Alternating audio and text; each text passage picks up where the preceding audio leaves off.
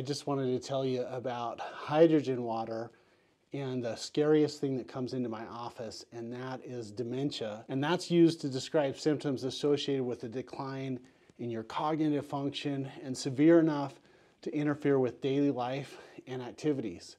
And you can see like how this is making, literally hydrogen here. That dementia, it's not a specific disease, but it's rather a set of symptoms that can result in underlying conditions affecting the brain, and is characterized by progressive impairment in memory and thinking, communication, judgment, and the ability to perform everyday tasks. I've said multiple times on my podcast and our membership program, I don't care about gray hair, I don't care about wrinkles, but I really want to preserve this. A common type of dementia is Alzheimer's, which accounts for 60 to 80% of the cases. But there are the other types of dementia. There's vascular dementia, Lewy body dementia, frontotemporal dementia, and mixed dementia, which is actually a combination of those. But each dementia is associated with a distinct pattern of cognitive decline, underlying brain features, and clinical features. So what is the relationship between dementia and hydrogen? Well, this little hydrogen maker helps reduce oxidative stress, which plays a major role in the disease progression of dementia. So if we have too much inflammation, neurodegenerative processes, Alzheimer's disease, Parkinson's, frontotemporal dementia, and the gradual loss of neurons and synapses in the brain, and it contributes to the abnormal protein aggregates such as beta amyloid plaques and tau tangles in Alzheimer's disease.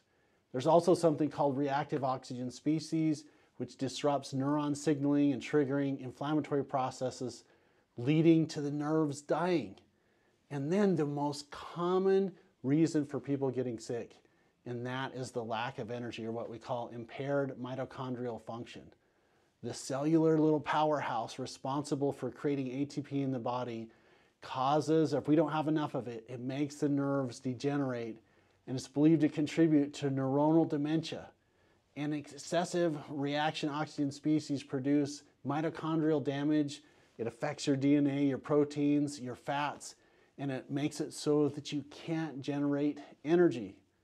And that oxidative stress, it can trigger inflammatory responses in the brain, and the chronic inflammation is a prominent feature of dementia and cognitive decline. I mean, it just doesn't make the juice that it's supposed to. Now, the other neat thing about this is there's tons and tons of research that I'm going to be going over that talks about hydrogen and hydrogen gas therapies and how we can actually get this in to reduce inflammatory cytokines, chemokines, reactive nitrogen species, why they think that it helps to cross the blood-brain barrier. So this is just clean water that we're running through a hydrogen ion generator. And then all I'm doing is drinking the water. Now there's ways to breathe it. There's ways to drink it. There's ways, some advanced ways to get it in the system, like there's a hydrogen enema. And there's even places in the world that are doing hydrogen IV therapy. So we're going to keep going through this. I'm committed to educating more and more of our patient base about hydrogen water. I'm so excited. This is my third day on this program, and I just wanted to share that with you guys. If you want to get help across the street or across the country, go to bestmedicaloptions.com. We have a complimentary little thing that you can fill in, and my team will reach out to you if that's something of interest to you. If you want immediate help, just email me at asap@westcliniconline.com. I'll see you guys on the next video.